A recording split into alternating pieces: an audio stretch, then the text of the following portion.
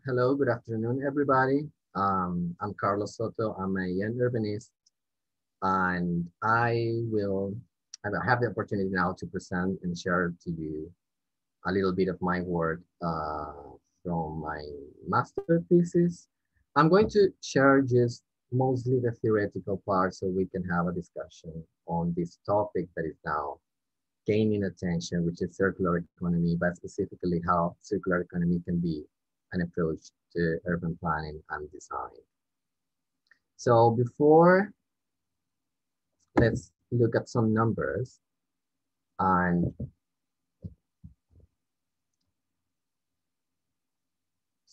okay, so we have some global facts, which is that 3 million people are moving to cities every week, according to the UN, and only 2% of the land of the earth is occupied by cities. But this is the place where 80% of the GDP is produced.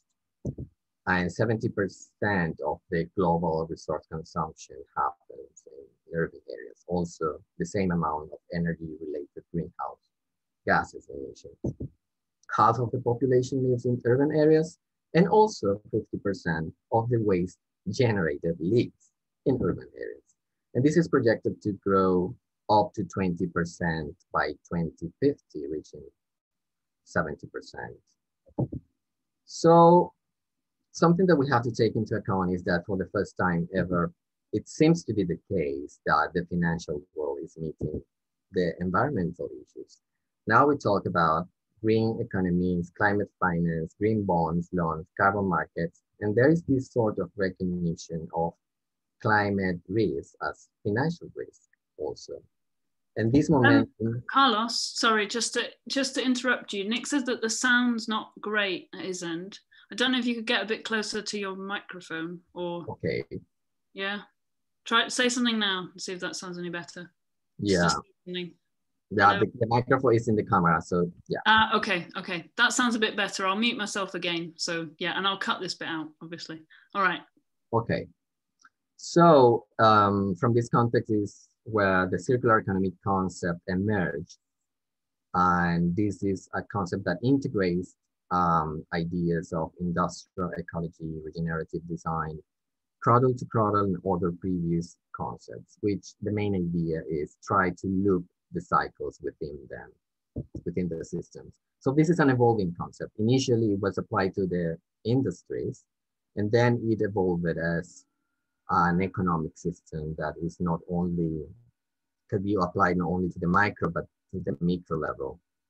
And the latest definitions of it by organizations such as the Ellen MacArthur Foundation and the World Bank is that it is actually a system level approach that can be applied not only to the micro and macro, but meso levels. But what about cities? So as I said before, this concept of circular economy comes from industrial ecology and industrial metabolism, but this concept also has an urban version of it, which is the urban metabolism and urban ecology, which are concepts that you maybe have come across. And these associated to our current race towards sustainable development and climate action brought this idea of how the urban metabolism is actually associated to circular economy and hence circular cities. How can we look at the metabolism of cities? So by theory, the urban metabolism is a descriptive concept that describes how the inputs of materials, water, energy, and all of these resources get into the urban systems, are consumed, transformed, and during those processes, there are emissions and waste associated. But on the other hand, the circularity or the circular economy is a prescriptive concept, bringing the idea of putting those outputs again in the system or looping them as inputs again for the urban systems. So when we look at urban resources, we have, of course, water, energy, raw materials are typical. But as urban planners and designers, we also have social spatial inputs, which are our built assets, land, people, capital, and goods produced by the industries and the businesses that are located in our cities. And these are parts of different systems, the built and property systems, social productive systems, and of course, the natural and ecological systems. So by definition, a circular city is a city that embeds these principles, establishing urban systems that are regenerative and restorative by design, where waste is eliminated and the assets are um, kept their utility at all times. But although gaining attention and ground in the academic practice, there is still like a diffuse definition or emerging definitions about what a circular city is according to every context of application. We have circular Glasgow, we have circular London, Amsterdam, Brussels, Paris, and all of them have different approaches. But some kind of proposals to visualize these urban systems through the lens of circularity uh, that I made in my thesis is by looking some of these systems. For example, we have the built and property system traditionally in urban planning and design. We look at buildings and land as part of the real estate market. We take care, of course, of the value and land. We plan to develop according to the benefits, social, economic, and environmental benefits of these um, assets, and also taking into account urban activities. But from the circular economy perspective, we have to take into account that buildings are also stock material, or they have material content, and we have to direct or guide the design both physically and functionally these assets. Also taking into account that there is not only a single use or a long-term use, but also a temporary use of those uses. An example on the right, bottom right, there are cities in Denmark that already take waste from construction, and they just recover material to put it again in the system by building new assets with them. And on the left, we have this already pretty known tactical urbanism, which is already mainstream, but is still relevant for implementing the ideas of circularity. Then we have social productive systems with the different stakeholders and actors that we usually, in traditional planning, we try to cover the demands, and we look at the interactions among them. We try to involve them in our plans. But also from the circular perspective, we would need to look at how the procurement of the urban activities is taking place, and what's the consumption and production pattern of these activities. What are the opportunities to localize the resource flow of these activities. Also from the citizens' perspective, we have to look at them from the behavioral point of view, their consumption choices, the potential entrepreneurship, and the potentialities of implementing services over goods. We have some examples like schemes, like the one in the middle, pay as you throw. These are implementing some kind of labels to try to weight the amount of waste you generate, also with the amount of money you need to pay in order to process them. And also locally produced food. And on the right, we have this idea that actually came from Canada and now is trying to be implemented in Glasgow, the converting waste bread into beer. So these are from the social productive perspective. And in the emerging mobility system, which is the brain infrastructure, of course, we look at them or we plan them in order to satisfy needs mostly, but they are also material. They have material content, and we have to try to think and to look at them as networks that could have the possibility to establish symbiosis. We have, of course, the example that we know of converting waste to energy, and there are also new approaches in design, such as the ones here in Scotland. They have the Park Power Initiative, which is quite recent, and also in Edinburgh, they have already designed some places that implement this approach of producing energy locally. Then we have the natural system, which is pretty recognized the importance of it, how conservation and the preservation of ecosystems is important. But in the regulations and in practice, it is always taken like the enforcement of it is mostly done in the outskirts of the city. And it is, for the green belt, are really taken into the inner city as an actual asset that should be now looked at it as green infrastructures, blue infrastructures in order to provide ecosystem services. So, well, some examples, of course, the brown roof to provide spaces for biodiversity, urban biodiversity, and rainwater harvesting mechanisms and other kinds of infrastructure that could help to provide services. The how of circular city is a tricky question because, as I said before, how to implement or what kind of actions should you implement as a circular city? It's a question that every city approach in a different, from a different perspective. But if you look at the general frameworks that are provided by these organizations such as the Ellen MacArthur Foundation and other multilateral organisms, I evaluated the similarities, and also I did a kind of matrix of connections between the scope of the plans, the urban plans, and I took Glasgow as an example. And I found that, for example, looping and adaptation of optimization tends to be the most feasible when it comes to implementing or embedding this kind of actions in the urban plans. And in terms of scales, when we do the comparison, of course, we have to look at scales differently. When we work in planning, we don't look at products specifically, but in the micro level, for example, we look at buildings, the sites, and the urban activities. We cannot control what they produce directly, but we can provide some guidelines and regulations in order to foster the greener approaches for producing the services and goods they provide.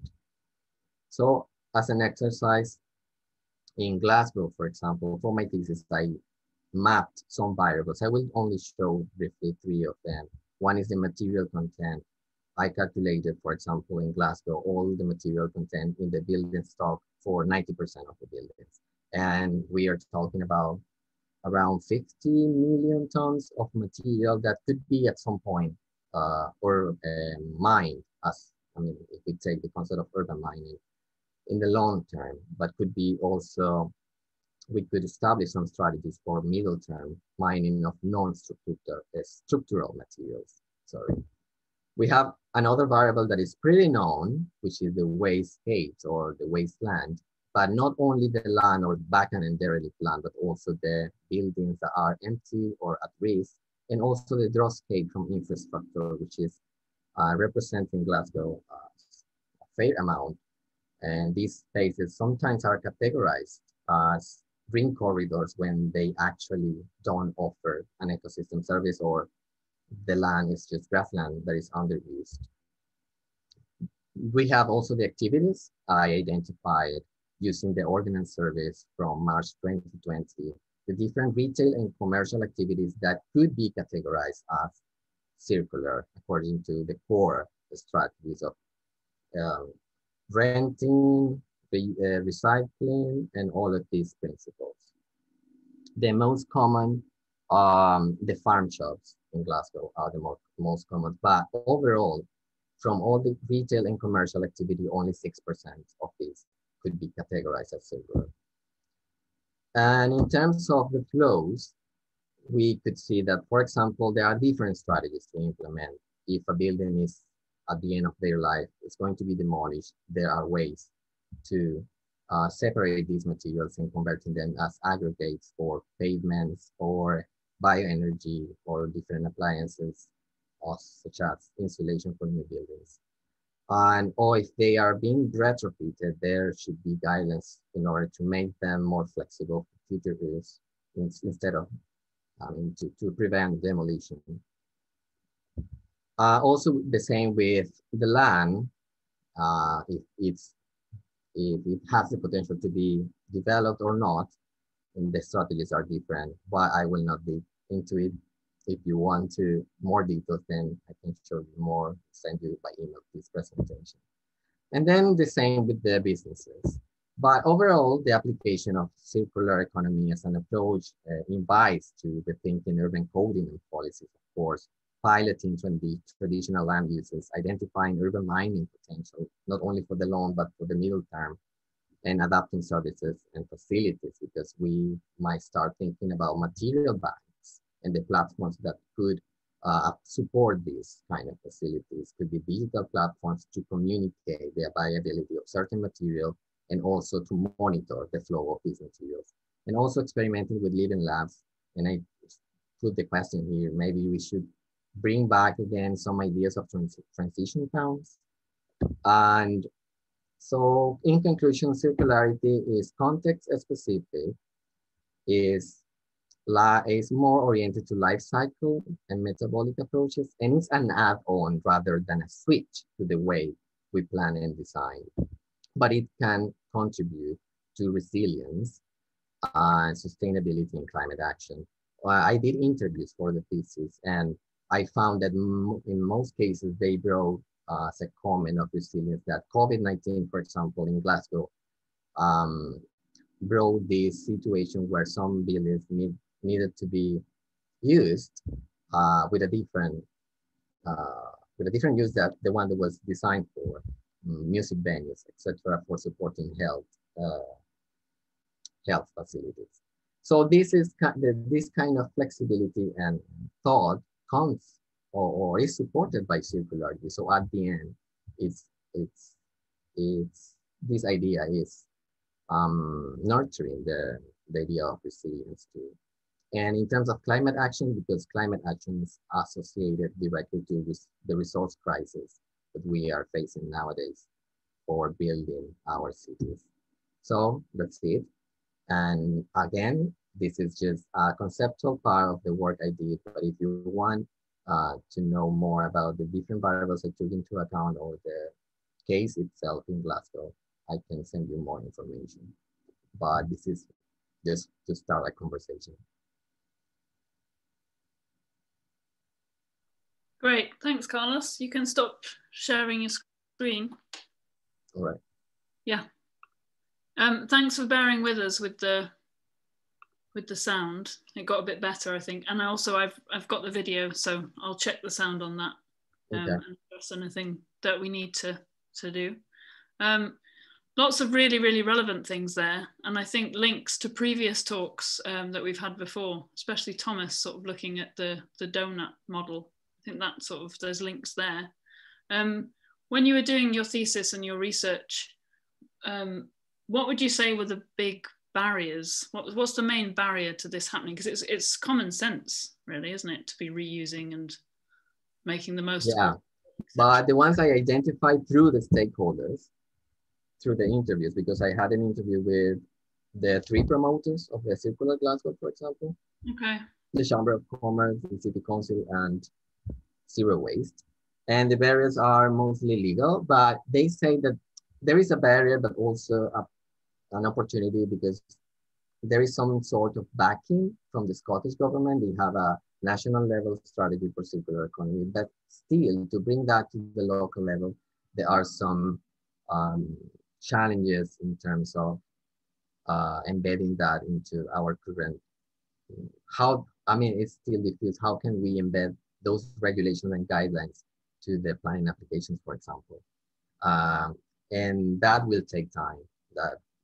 That's something that cannot be overnight. And apart from that, another challenge that maybe because of the current situations that arose as a challenge is the pandemic is redirecting the resources somehow. So there are split opinions. So one group thinks that this could benefit actually the implementation of circular initiatives, because then it's like a driver, like you have to start thinking about flexibility, as I say at the end. But on the other hand, if you are redirecting the funding to attend this particular situation, then the circularity or other greener approaches are put on hold financially, and it will then take longer time. Are there any places that do it well? You know, is there anywhere that's already doing this that we could You mean other cities or? Yeah, I suppose so. Other cities, Well, other. the most typical in the academy, the most cited case are in Amsterdam and Brussels.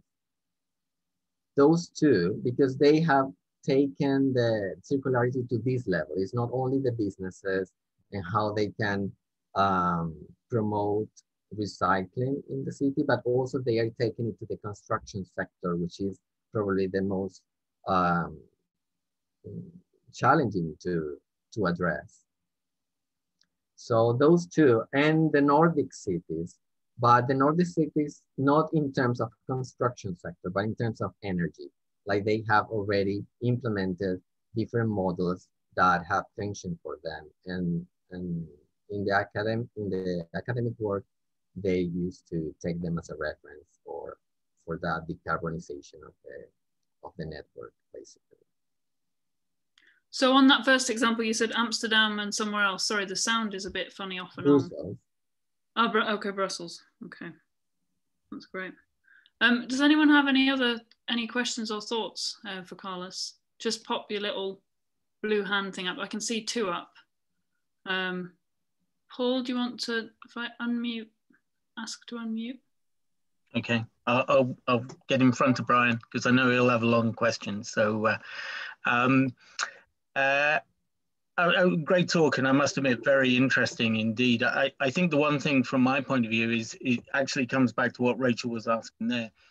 Is, you know, we can't even seem to get out of the norm of the way we build housing estates at the moment, you know, and it just seems that the idea of having labs, you know, actual constructed examples, seems to be a way to go forward if we're to make this work.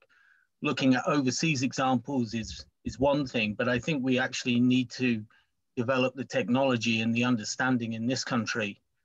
Would you say that's the way to go, or do you think there's another route?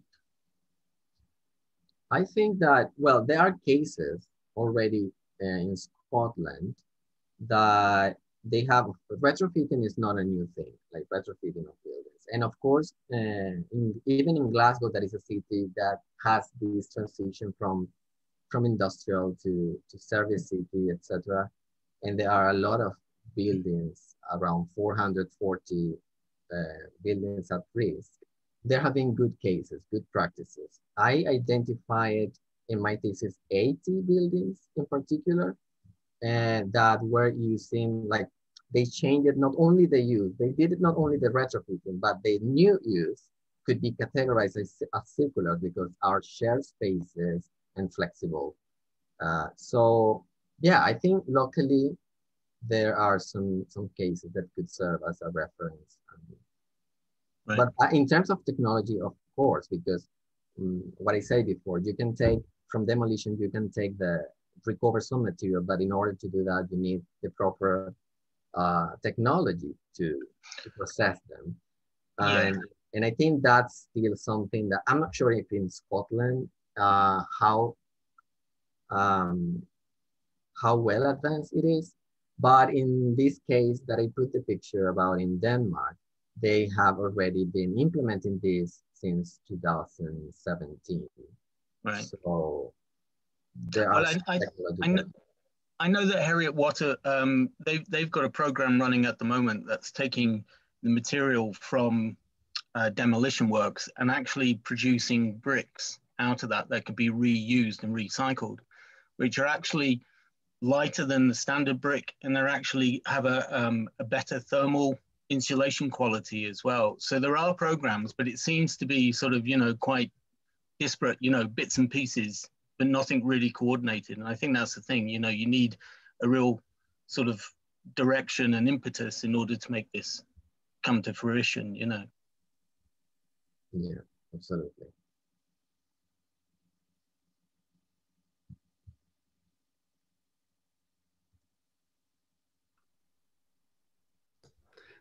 Sorry, yes, it's that time of the afternoon, isn't it? You need to unmute, right? The late coffee. I'll try not to disappoint you, Paul, with a lengthy question. I thought there was a really interesting relationship between data, concepts, and graphics in your presentation. And a number of people are commenting in the chat. They liked the graphics. One of your diagrams in particular caught my eye. You had a map of Glasgow separated out by cells of a certain size. I don't know what grid size it was, which appeared to relate to quantities of built material in those cells, whether it's wood or stone, concrete. Yeah. I was wondering how you got those figures. So that was the first question. Yes.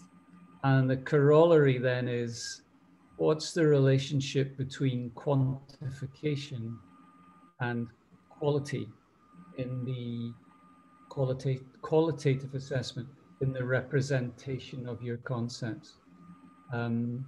Because something I think is incredibly important these days, when we all talk about data, but obviously GIGO applies. So if you've got garbage in, you get garbage out.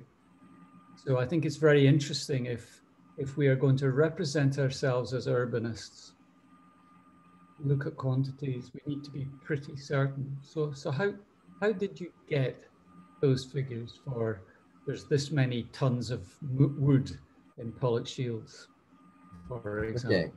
No, well, the main figure was the overall material, not wood. Was combining all, but the separate maps that were the smaller ones on the left were by category. So in order to do that, there is a paper which is quite recent from last year and the beginning of this year also, that they developed a global indicators for the building sector of residential and commercial buildings. And they had like a long list of indicators per country. And the one that was more complete actually was the one for the UK. So they had already established the indicator according to the residential type, 4 categories. It could be row houses, it could be high rise, it could be detached houses. So I took those for every material. And of course, the processing in GIS is just the last version of the building footprint from Ordnance Survey.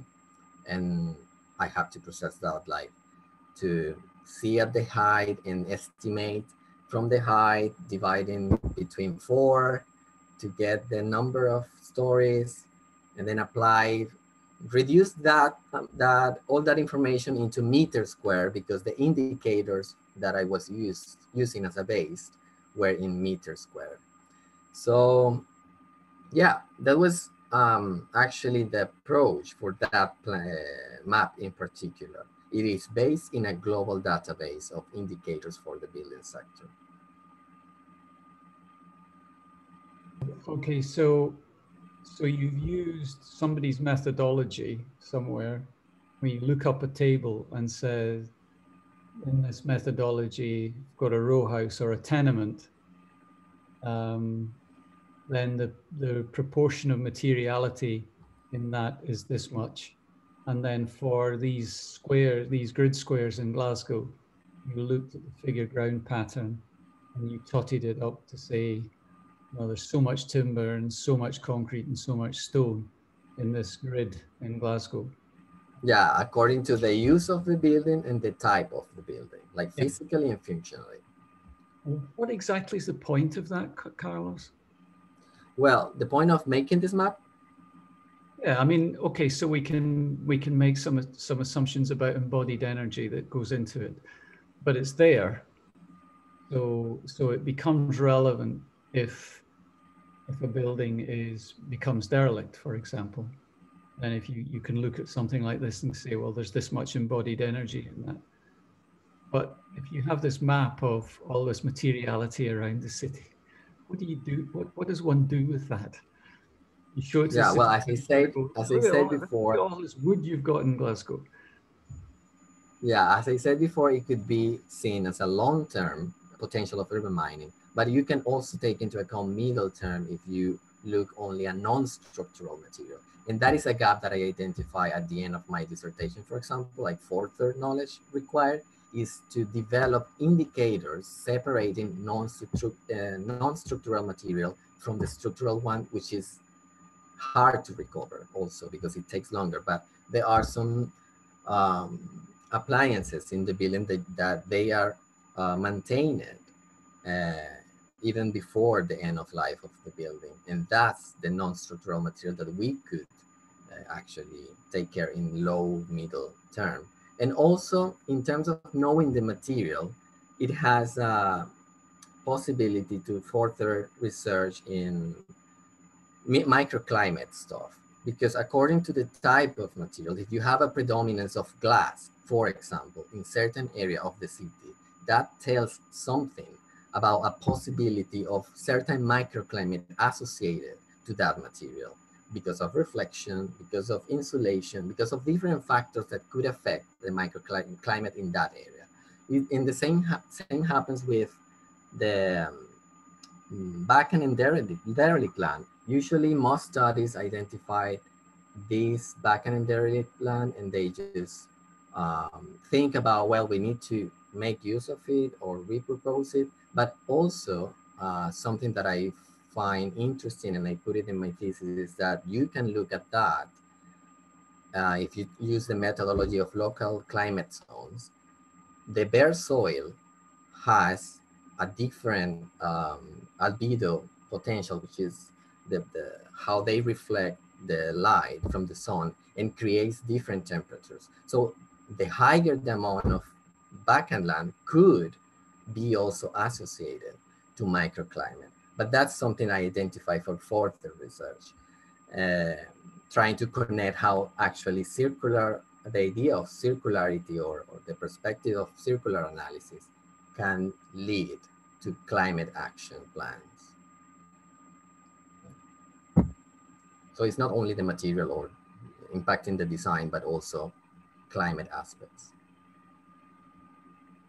Mm-hmm. Mm-hmm. Okay. I mean, it's incredibly complex, isn't it? And it's kind of, those maps that you shared with us are at that scale very much a broad brush. I'm just going to mute you because I think your internet's making a funny noise.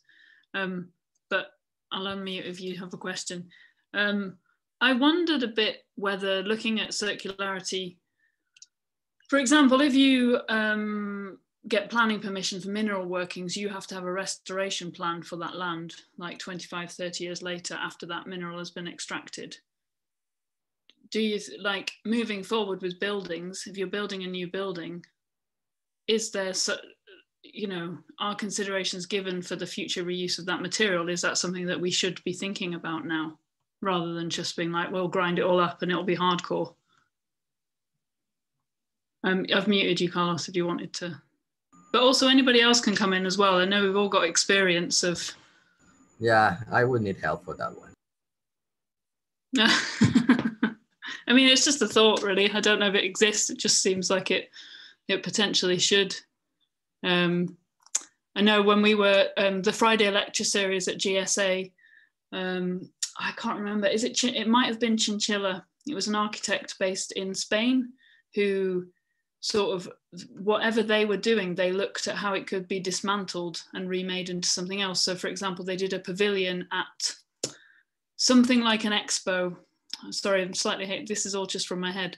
And the pavilion was made from, you know, Harris fencing suspended with this and that, and it could all be unbolted and remade into something else afterwards. And there was a lot of consideration about reuse of materials and being able to dismantle.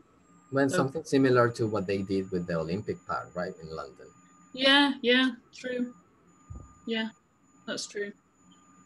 I mean, that's a great example for a lot of things. It's also an example where the budget's gigantic. So it's sort of, how do you trickle that down to the everyday city, I suppose, to tie into Glasgow.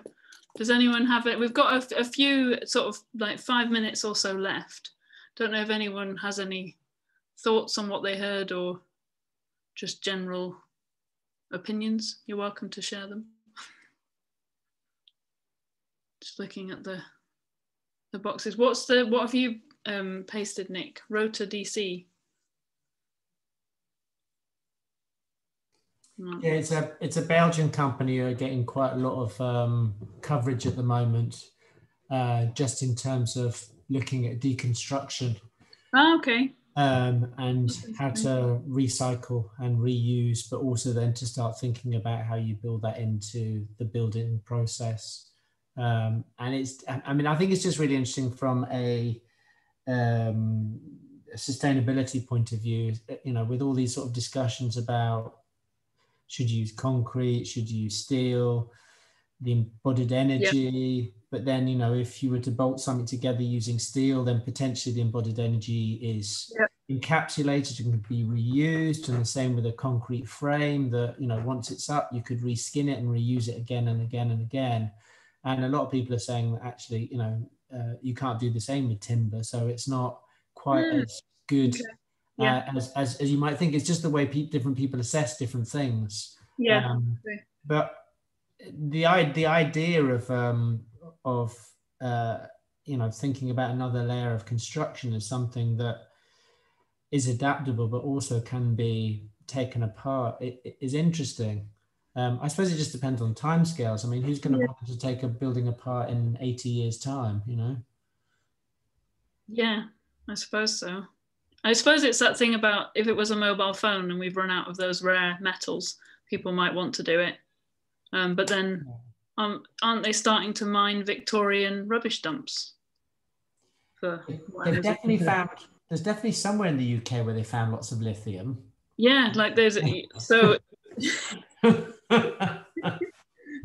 So I suppose there's that the point that Carlos was making about flexibility, because you don't know what's going to be the, I don't know, the thing that's desired in the future, or how things are going to change. Was probably the takeaway for me from what you've been saying, Carlos. So yeah. Oh, okay, you said the pavilion, the Spanish exhibit at the Venice Biennale. It might have been. Sorry, I'm a bit patchy. It was one of the MSA Friday lectures, and I think they might have been recorded online. In which case, it's yet another thing to watch. Not that it's not like we've not got anything to watch, is it? But maybe I'll look that up, and I might tweet whether that's the right thing. I think it was Chinchilla. I can recommend the new adaptation of Brave New World. That's very good. It's on Sky or Now TV. Add that to the list.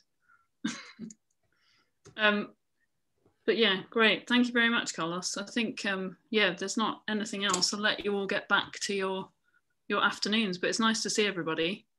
So there won't be